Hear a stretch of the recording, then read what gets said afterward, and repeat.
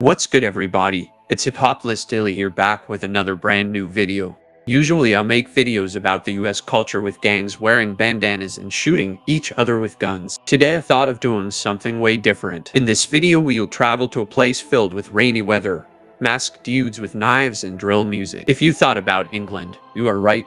A lot of you heard about this movement called UK drill and its gruesome lyrics about murders and stabbings. Today we gon' see what is behind these lyrics and the cruel reality of England's capital, London. We gon' take a look on differences between American gangs and British gangs, and we gon' debate if London is really that dangerous and what side of London is the craziest. Follow me into the video to hear about the history of London's most dangerous drillers.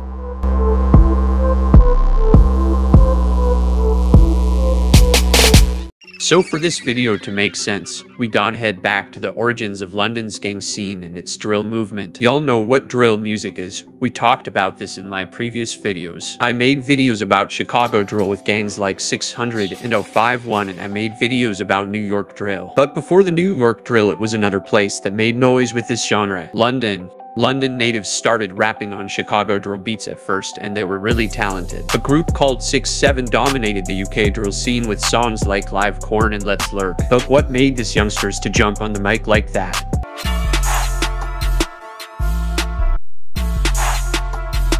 So we gon' start our journey in South London in a place called Brixton. So Brixton is known as a dangerous place that has been through wars with another neighborhood called Peckham. Handguns, 4.5s, magnums, long nose, snub nose, whatever. Brixton, it's used to rap with its two crews that are doing songs together. The Brixton Hill Boys, later known as 6-7, and the Gas Gang, or 150. You can see in their videos that the both gangs are cool with each other. But later on, something sparked between them that separated Brixton into sides. This beef started the drill movement in UK with one of the first UK drill songs to come out in 2013 when a couple of guys from 150 dropped It's Cracking. That was a heavy diss track towards the 6-7. 6-7 came back with their own diss drill song using the same beat that 150 used in its song and named it Let's Frying. But what actually made the gangsters diss each other?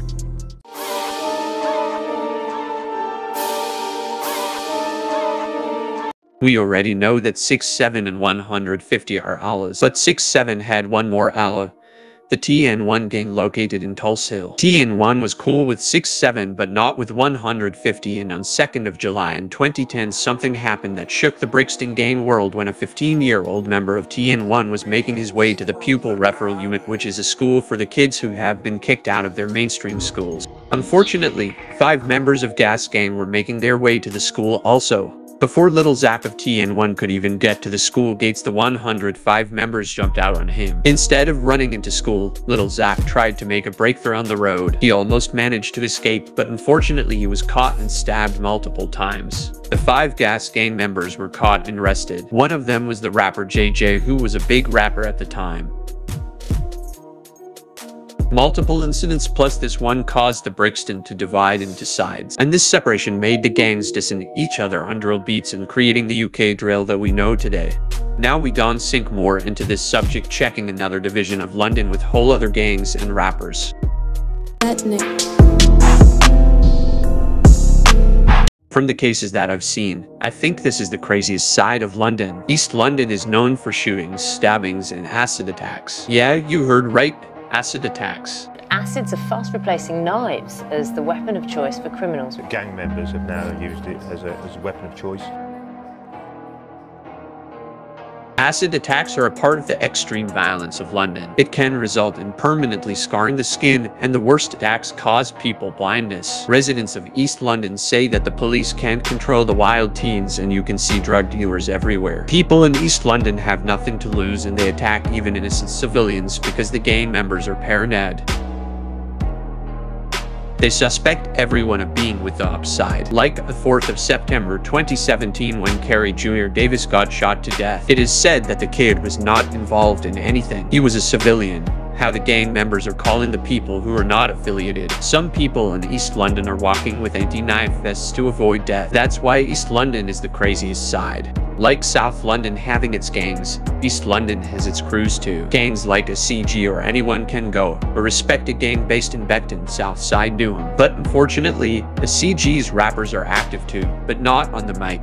in the streets. Trizzy Trap's career came to an end after he was sentenced to 14 years in prison for an acid attack. A CG is known to beef with gangs such as 7th, BWC, CG, and G Block. So you'll see UK gangsters don't really use firearms like Americans use.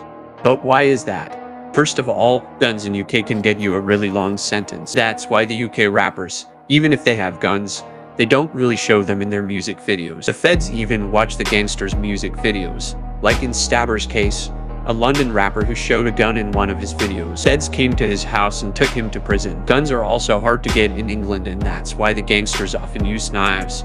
Plus, a lot of England's attackers say that a knife is more efficient. Knives are also illegal but cost less and have a smaller sentence if caught. An example of a long sentence because of a gun is Reeks MB. He got a 16-year sentence for the possession of a gun. But the gunplay brings us to another chapter of this video.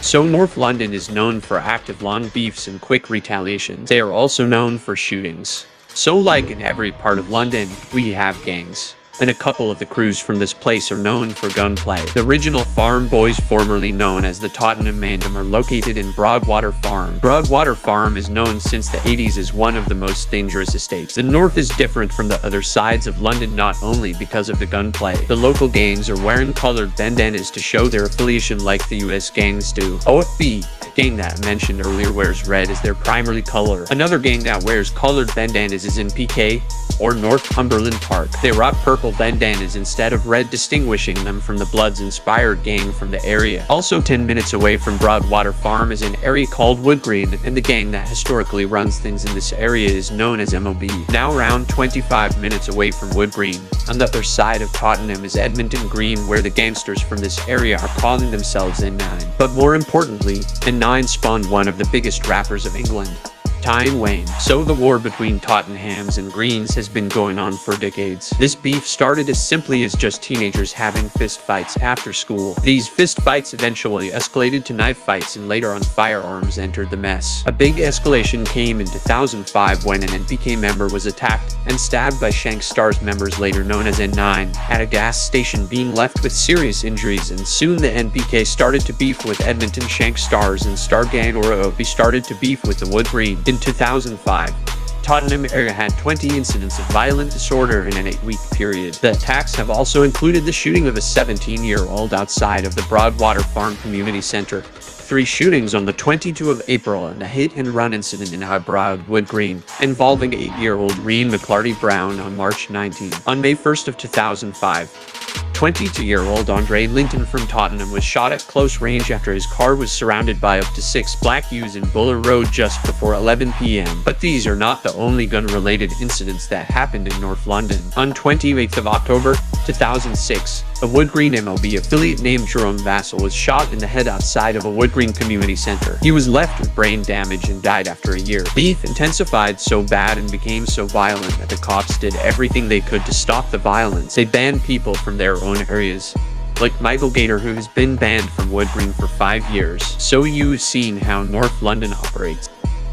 So this was a quick history of London's gangs and ghettos. London is clearly a wild place filled with violence. Definitely not gentle people who drink tea. I want you all to type in the comments what you think about this and what side do you consider to be the most dangerous of London. In my opinion, South Side is an OG place that started a lot of things in England's music and street life. A historic place if you want to call that. The East London is clearly madness. I wouldn't want to go there even for $1 million. The North Side, in my opinion, is the most serious side, with gangs making their presence strong in their areas, plus they know how to make money since they can afford all these firearms. I wanted to include the West London as well into my video, but I heard that the West Side is not really like that. I wanted to put legit info in this video. So that's enough for today from Hip Hop List Daily. I hope you all enjoyed this video and you'll give me a like, and also don't forget to subscribe to my channel. Also click the notification bell to know every time I post a new video. See you next time.